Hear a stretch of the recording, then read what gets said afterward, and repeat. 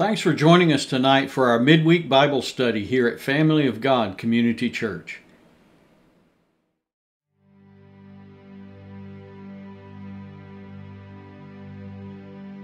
God sent His Son.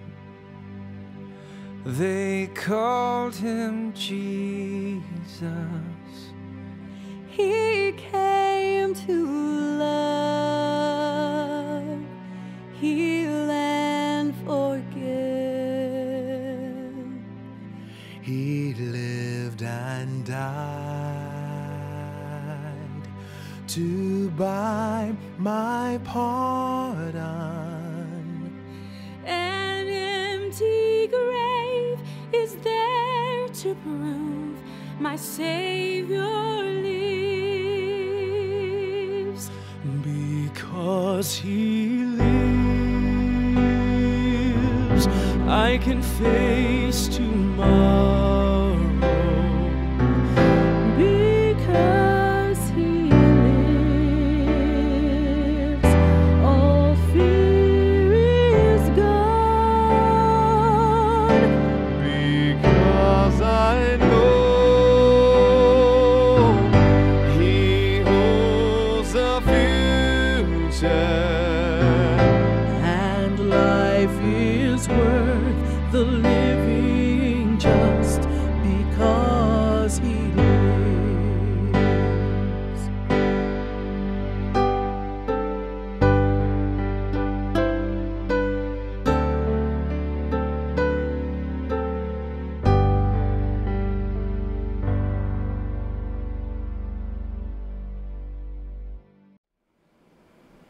Hi, thanks for joining us tonight for our midweek Bible study here at Family of God Community Church.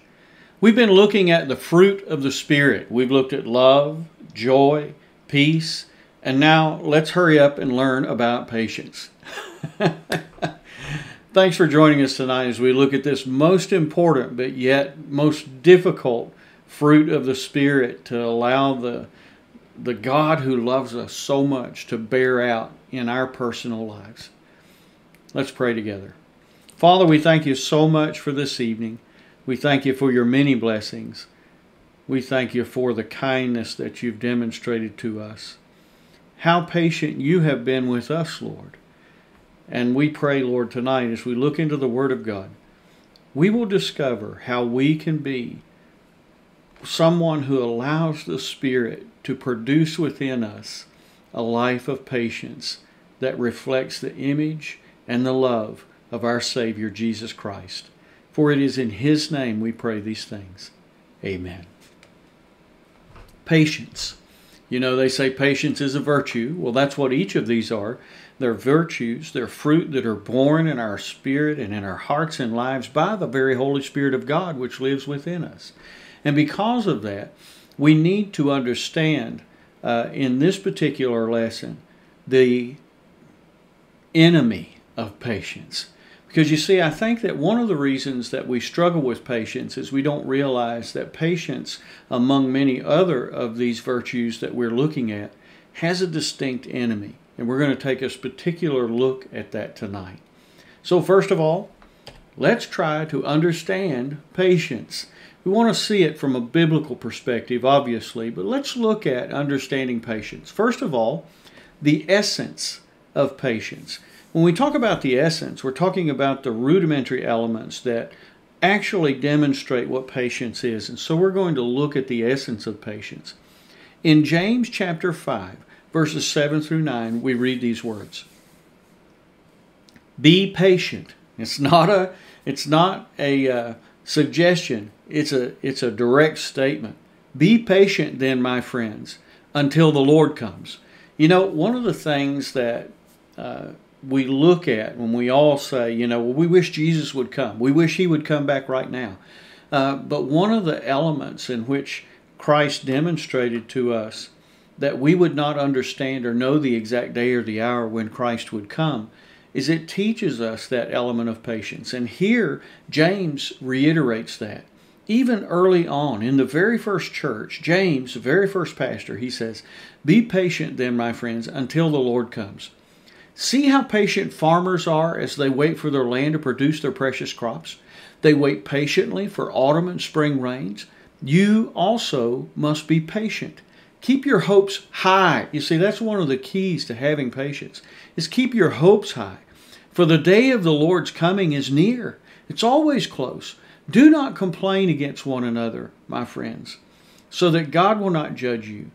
The judge is near and ready to appear.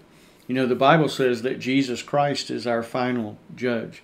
But for you and I, as believers in Jesus Christ, we are sons of God. We are the ones who are the object of His great love. And so we have no need to fear this judge. He is a judge who will bless us when we finally enter into His presence. You know, when we look at the essence of patience and we look at it in light of this particular passage of Scripture, we see some things. First of all, patience recognizes who's in control.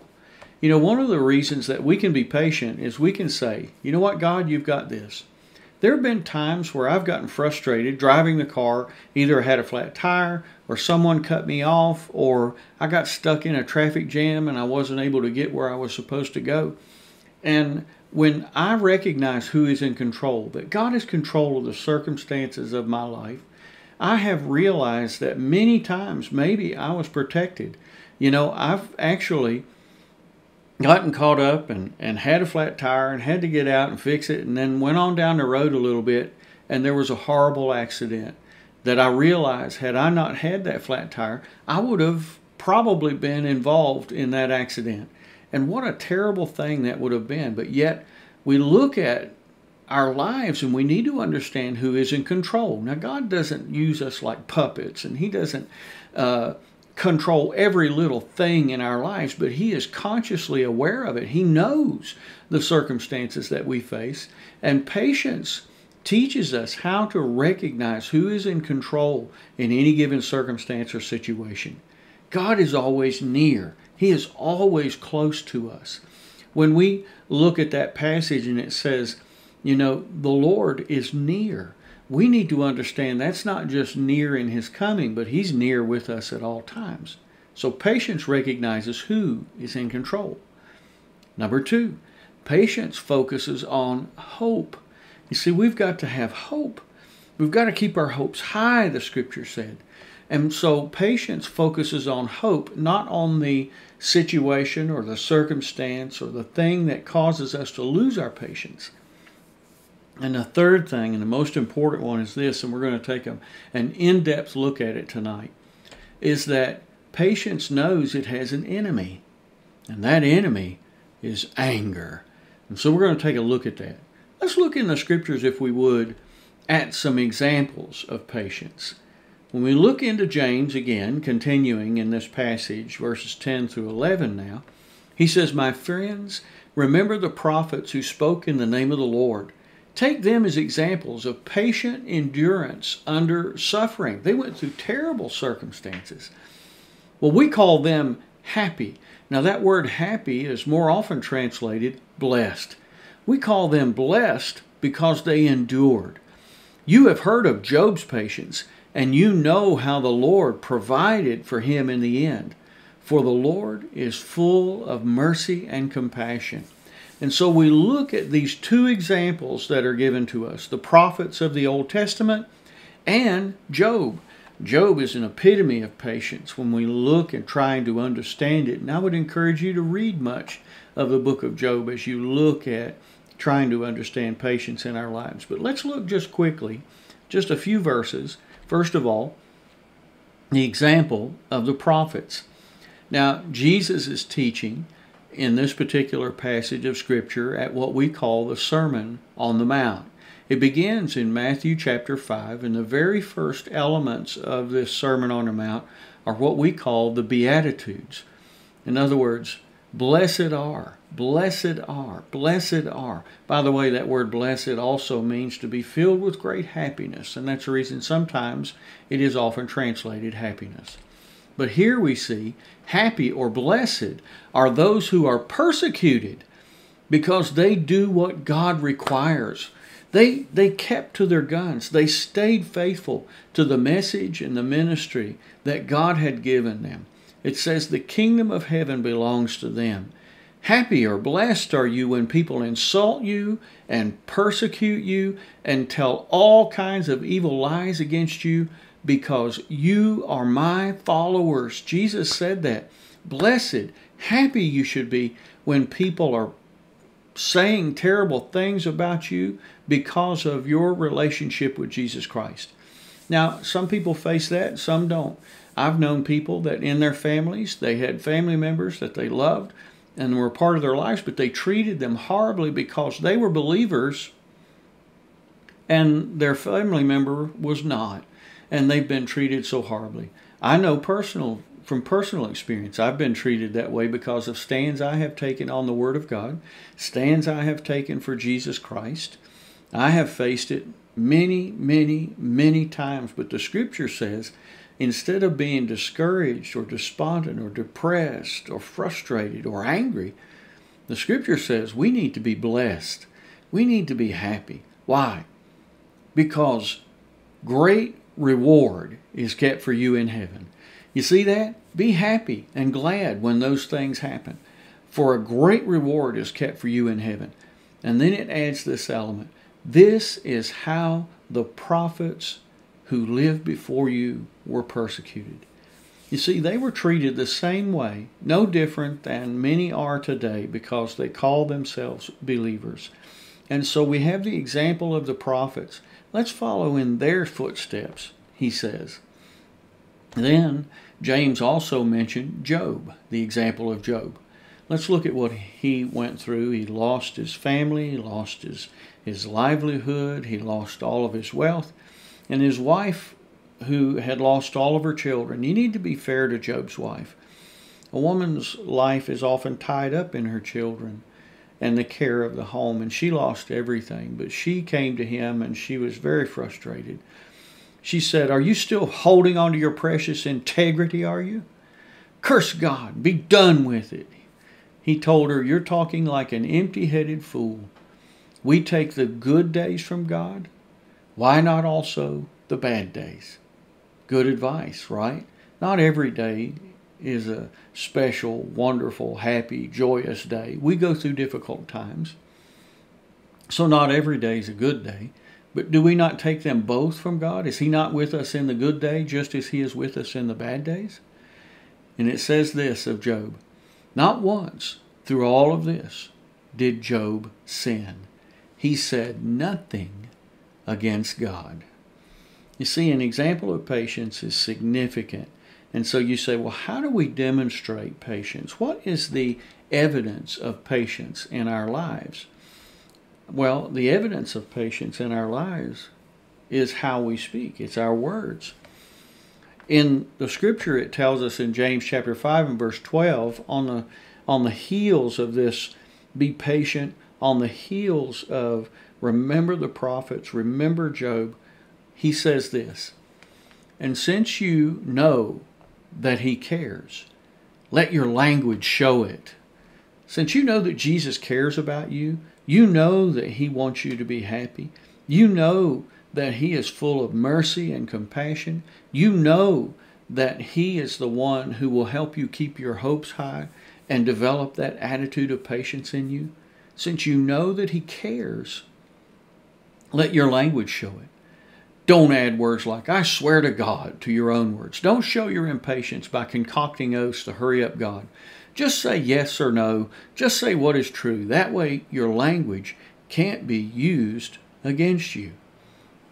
Jesus, in His Sermon on the Mount, had very similar words to say. In chapter 5, verses 33 to 34, and then verse 37, He says, and don't say anything, that you don't mean. In other words, be careful what you say. This counsel is embedded deep in our traditions. You only make things worse when you lay down a smokescreen of pious talk saying, I'll pray for you, and never doing it, or saying, God be with you, and never meaning it. You don't make your words true by embellishing them with religious lace. In making your speech sound more religious, it becomes less true. And then verse 37 says, just say yes and no. Didn't we just read that in James? Just say yes and no. When you manipulate words to get your own way, you go wrong. So the evidence of patience is reflected in our speech. And I have to admit, there are times when I lose my patience, and you would too. But in reflecting and looking back on it, often I am embarrassed by those times that I did not control my frustration, my anger. And so what I want to do is I want to take us on just a little journey in learning to manage the enemy of patience, anger. So when we look at anger, we want to realize something. The Bible tells us in Proverbs 16 verse 32, patience is better than strength, and controlling your temper is better than capturing a city.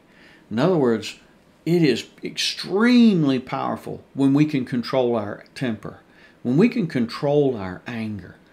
And patience is better than strength. Just mere strength that we have, patience is better, the Scripture says. So with that in mind, let's look a little bit at how you and I can manage the enemy of patience in our lives, anger.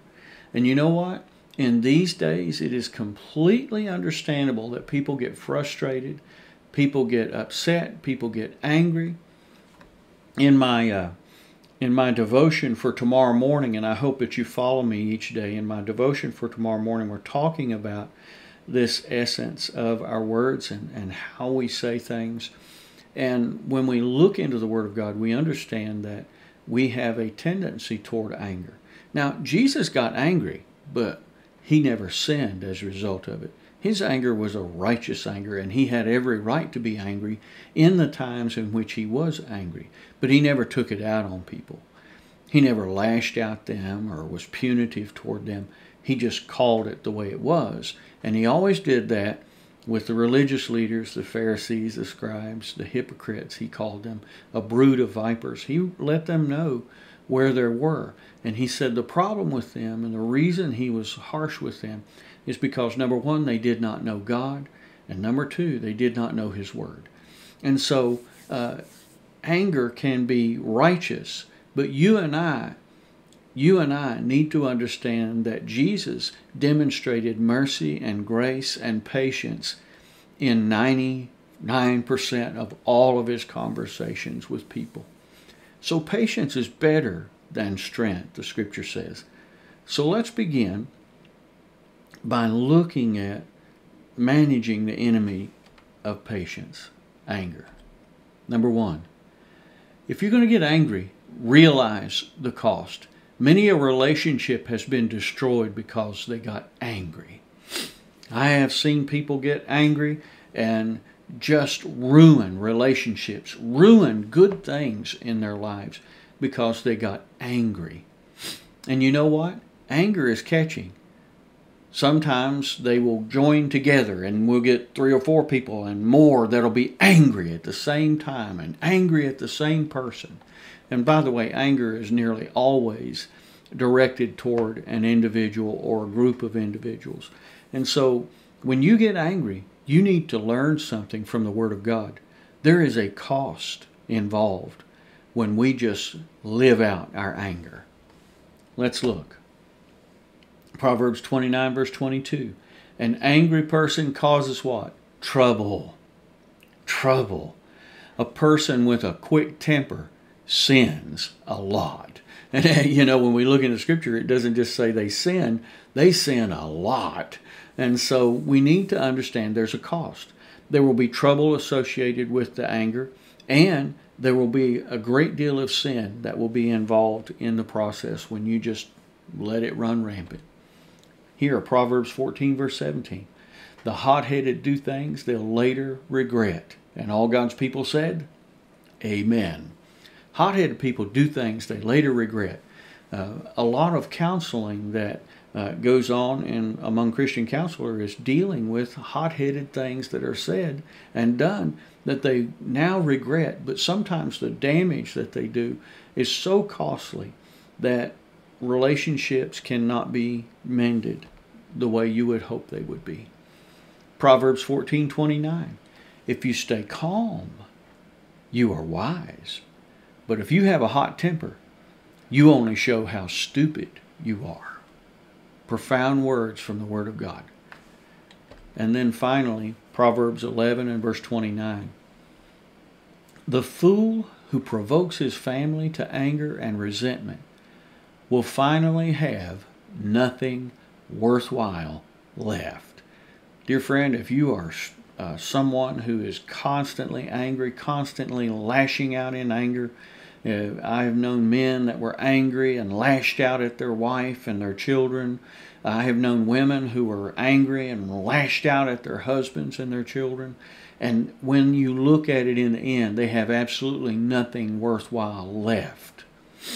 Anger destroys relationships and destroys families. Anger can cost you your job. Anger can cost you friendships. So when we look at it, we need to realize there is a cost associated with anger. All right? Number 2, you and I need to learn, if we're going to get to the point where we can manage the enemy of patience. I'll get it out eventually. We need to reflect before reacting. I know when I was a boy, I would get angry sometimes, and my dad would say, count to 10 first. And that's what we're doing. We're reflecting before reacting. We're looking at it, and we need to stop just a minute. Be patient. That's what we're doing. Be patient. Count to 10. In some people's cases, they need to count to 1,000. Amen? The scripture says in Proverbs 29 and verse 11, a rebel shouts in anger. A wise man holds his temper in and cools it. Now, this is an important observation. Everybody gets angry.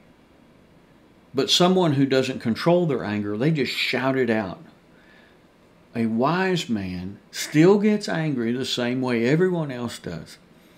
But he holds his temper in and cools it down. He takes it and allows it to cool down a little bit, to reflect before reacting. Proverbs 19 verse 11. A man's wisdom gives him patience. It is his glory to overlook an offense.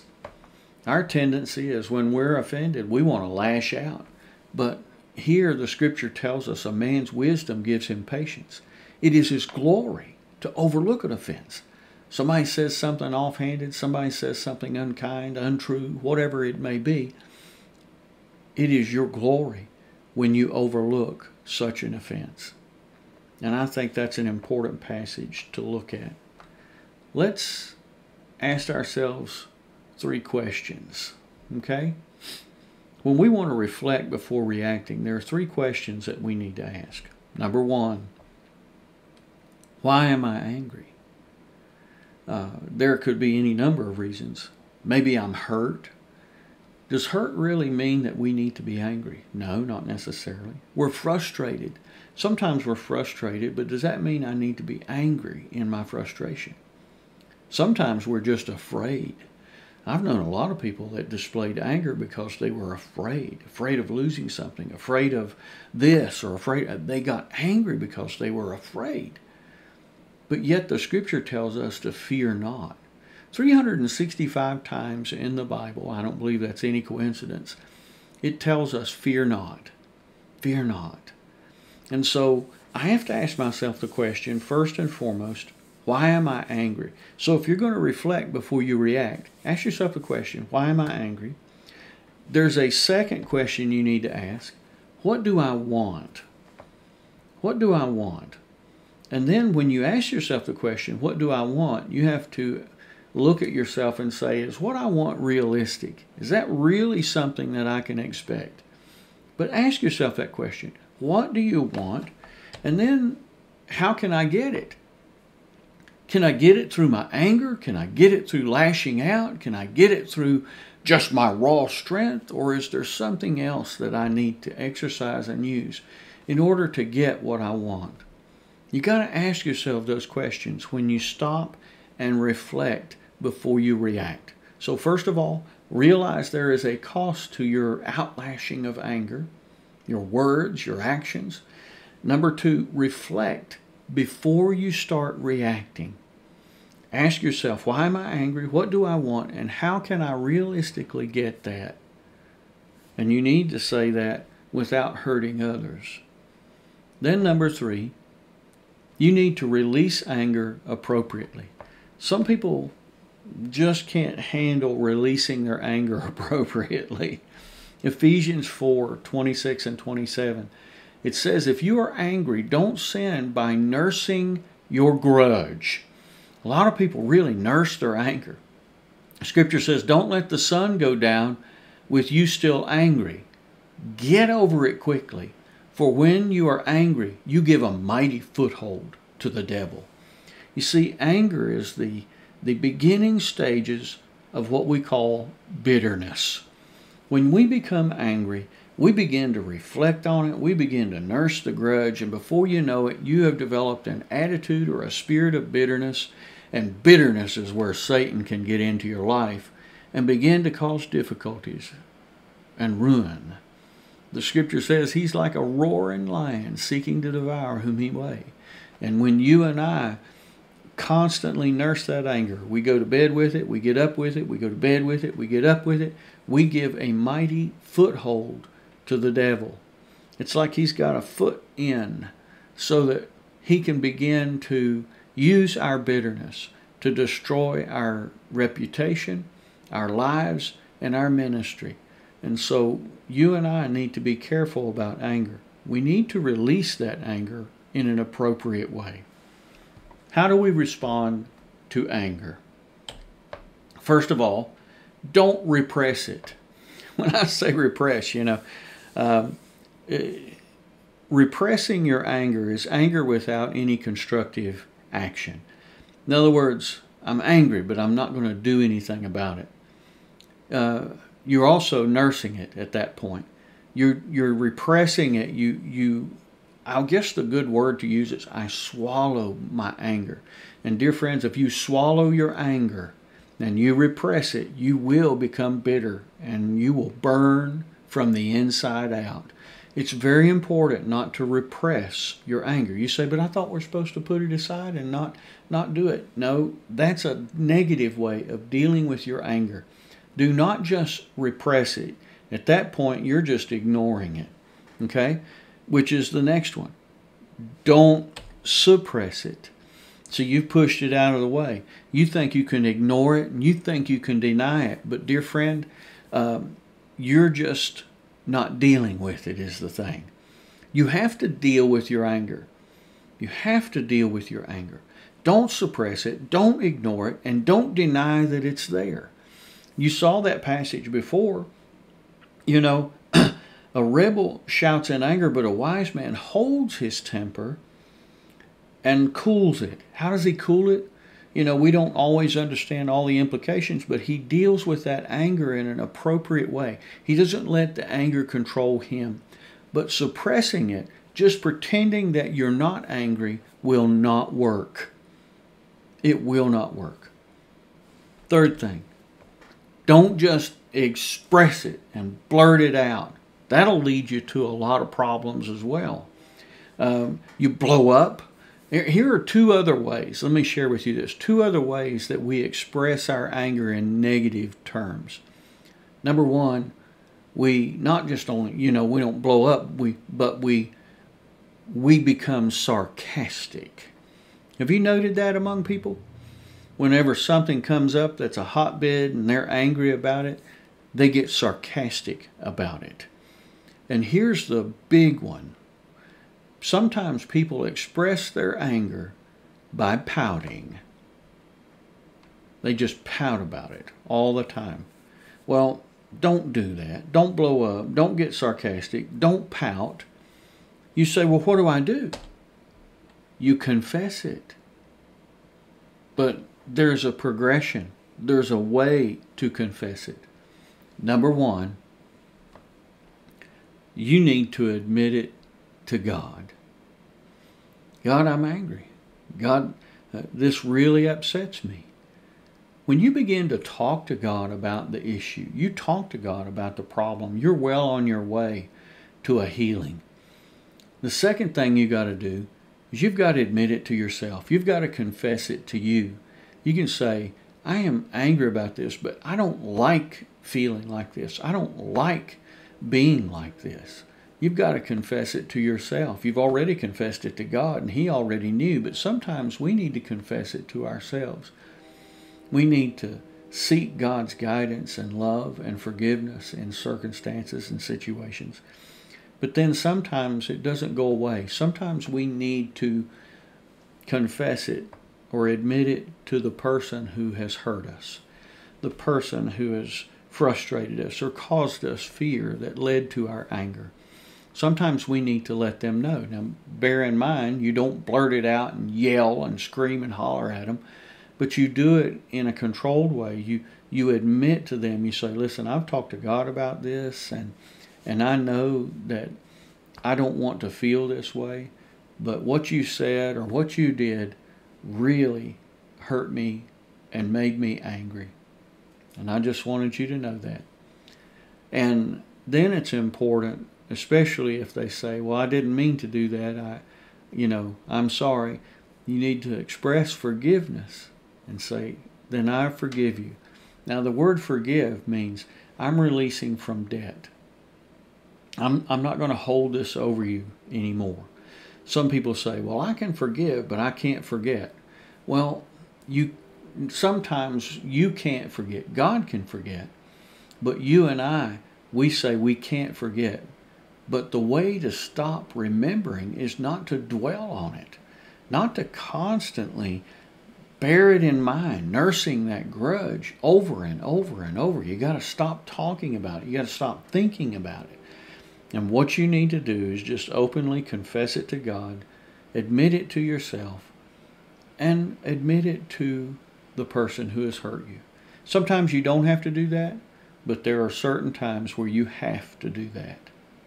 Especially in a marriage relationship, because you live with that person day in and day out.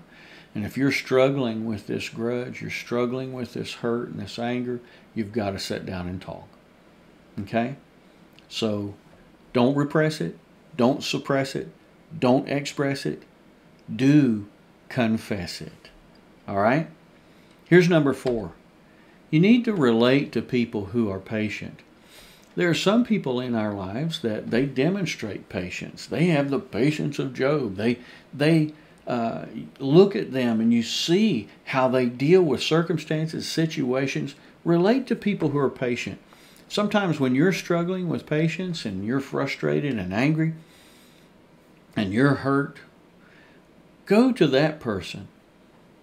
Sit down with them because they have conquered that spirit of anger for the most part. And we want to relate to people who are patient. Here, Proverbs 22, verses 24 and 25. Don't hang out with angry people. Don't keep company with any hotheads. Bad temper is contagious. Don't get infected. In this day of a virus, you need to understand there's something else that's contagious. It's anger. Don't hang out with people who are constantly hotheads and angry. You know, I have known people in my life and they just devoted their whole existence to being angry and being a hothead. And you know what?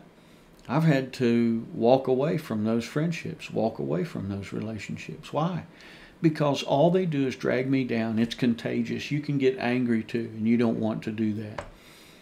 Husbands and wives, very important not to lead your spouse into your anger. Okay, because anger is non-productive. So you and I, we need to understand. Watch it. Relate to people who are patient, not to those who are not. Then look at this. Do not be misled. 1 Corinthians 15:33.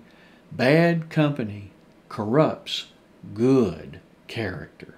And all God's people said, amen. Here's the last thing. We've said, Realize the cost of anger. Reflect before you react in anger. Release your anger in an appropriate way. Relate to people who are patient, because they are the ones who are going to be better for you to hang around and to be with, especially in such an angry environment.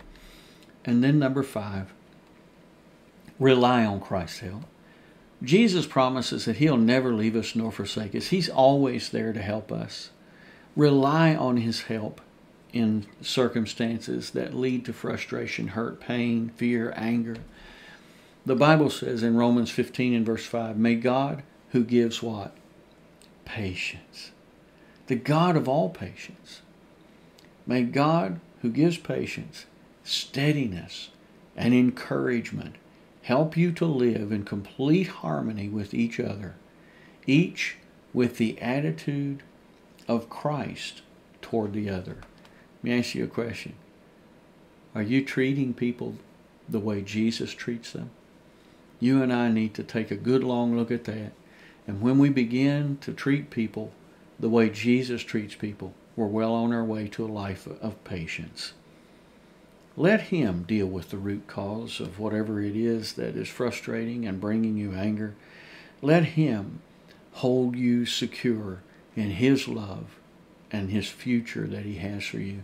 And gain His perspective and His attitude toward everyone. And when you and I begin to do that, we begin to reflect the love, the joy, the peace, and the patience of our Lord Jesus Christ. Let's pray together.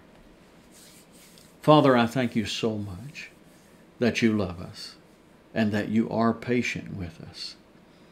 In times, Lord, where we are challenged in our patience, may you take us under your loving wing. May you care for us and help us to be able to be that patient person that you want us to be. We know we can't do it in and of ourselves because our flesh is weak. But Lord, we know that your Spirit is strong within us. And so we pray for your fruit to be born in our hearts and lives as we open ourselves to be used by you. Help us to display these fruit of the Spirit in our lives, the love, the joy, the peace, and now, Lord, the patience. Help us to be what you want us to be, that we would reflect the love, the character, and the perspective of Jesus Christ.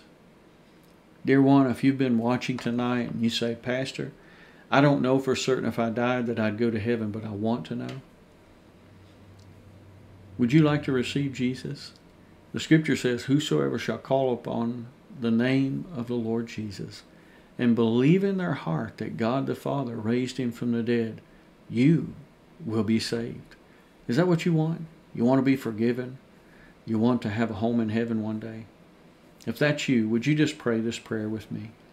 Just say, Lord Jesus, I want to be forgiven of all my sin, past, present, and future. I want to know that when I die, I have a home in heaven. So I place my faith in you, Jesus, believing that you died on the cross for me and shed your precious blood to forgive me of all my sin and to wash me white as snow. And I believe when they took you down from that cross and laid you in a borrowed tomb, 3 days later, you gloriously, majestically, powerfully rose from the dead. And if you can do that, you can certainly give me a home in heaven one day with you. And so, Lord Jesus, will you come into my heart and my life? Will you be my Savior to forgive me? Will you be my Lord to lead me? Help me to make the right decisions in life. And will you be my friend to walk with me every day, good and bad, and one day walk the streets of heaven with you? Will you come into my heart and life? And dear one, if you prayed that prayer and you meant it with all of your heart, you just received Jesus Christ as your Lord and Savior.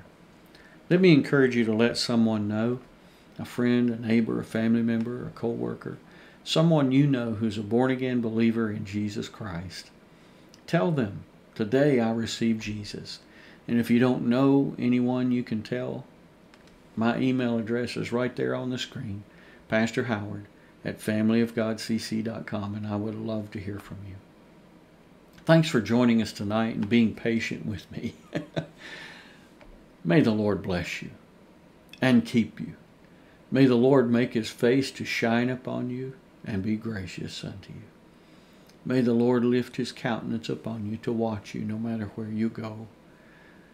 And as we leave this time together, until we come back, go in peace to love and to serve the Lord Jesus Christ. Hey, keep looking up.